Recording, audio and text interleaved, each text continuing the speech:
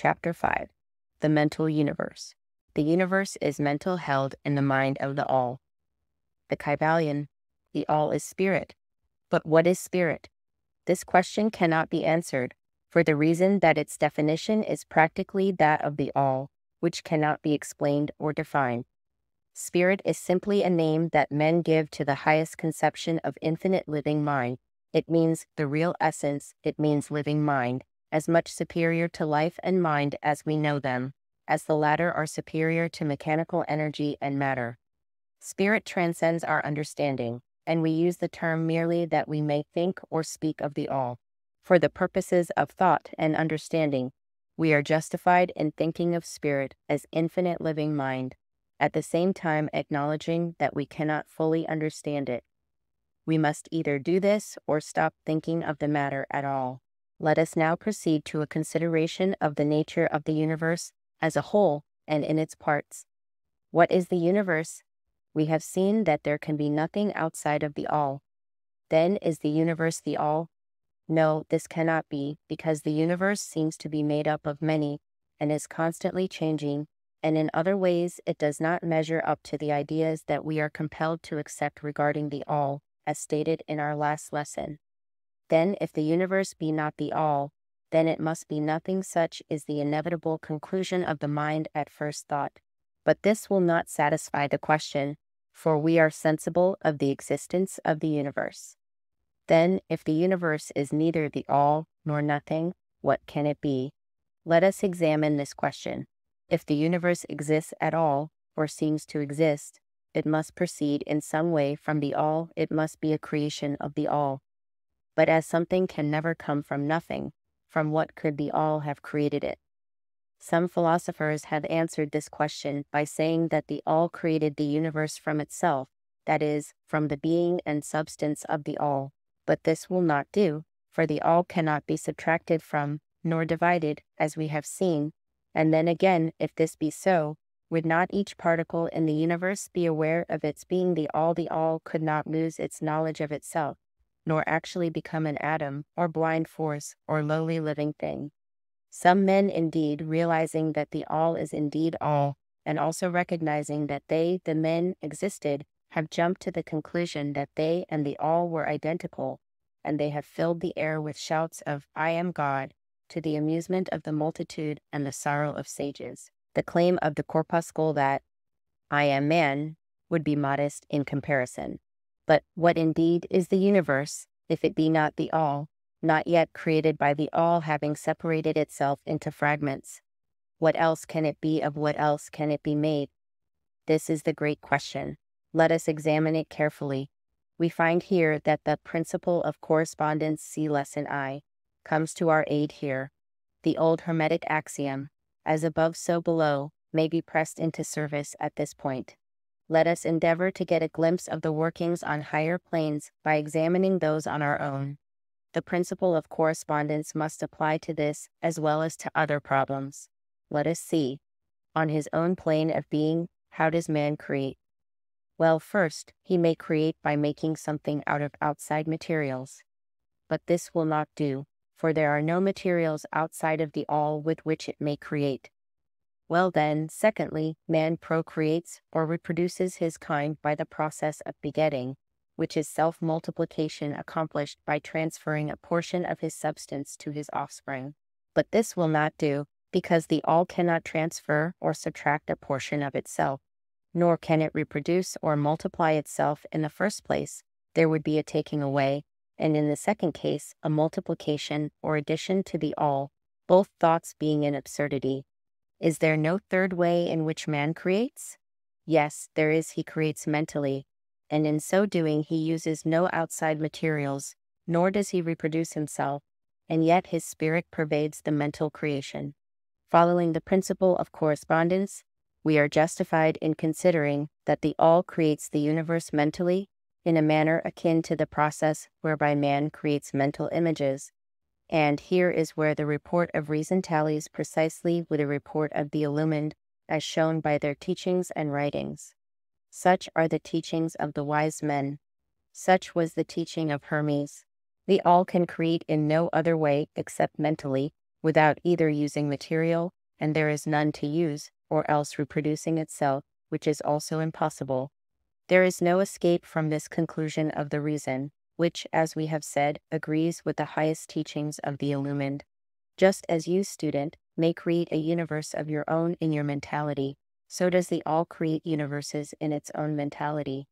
But your universe is the mental creation of a finite mind, whereas that of the all is the creation of an infinite. The two are similar in kind, but infinitely different in degree. We shall examine more closely into the process of creation and manifestation as we proceed. But this is the point to fix in your minds at this stage. The universe, and all it contains, is a mental creation of the all.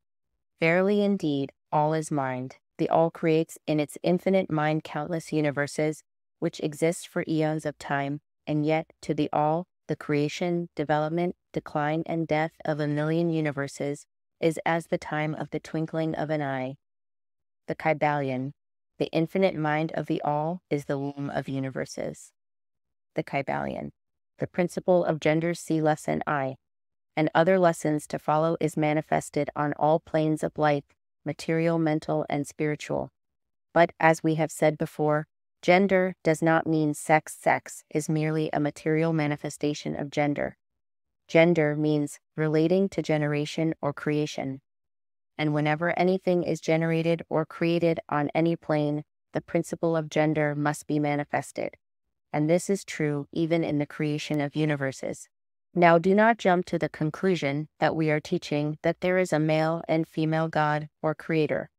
That idea is merely a distortion of the ancient teachings on the subject. The true teaching is that the all in itself is above gender, as it is above every other law, including those of time and space.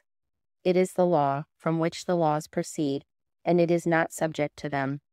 But when the all manifests on the plane of generation or creation, then it acts according to law and principle, for it is moving on a lower plane of being, and consequently it manifests the principle of gender in its masculine and feminine aspects on the mental plane, of course.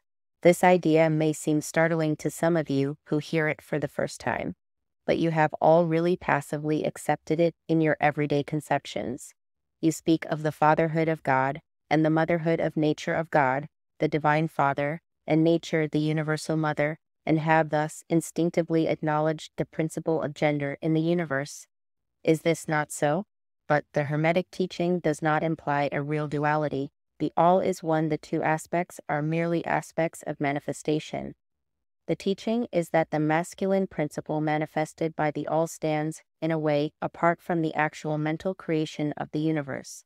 It projects its will toward the feminine principle, which may be called nature, whereupon the latter begins the actual work of the evolution of the universe, from simple centers of activity onto man, and then on and on still higher, all according to well-established and firmly enforced laws of nature. If you prefer the old figures of thought, you may think of the masculine principle as God, the Father, and of the feminine principle as nature, the universal mother, from whose womb all things have been born. This is more than a mere poetic figure of speech. It is an idea of the actual process of the creation of the universe. But always remember that the all is but one, and that in its infinite mind the universe is generated, created, and exists.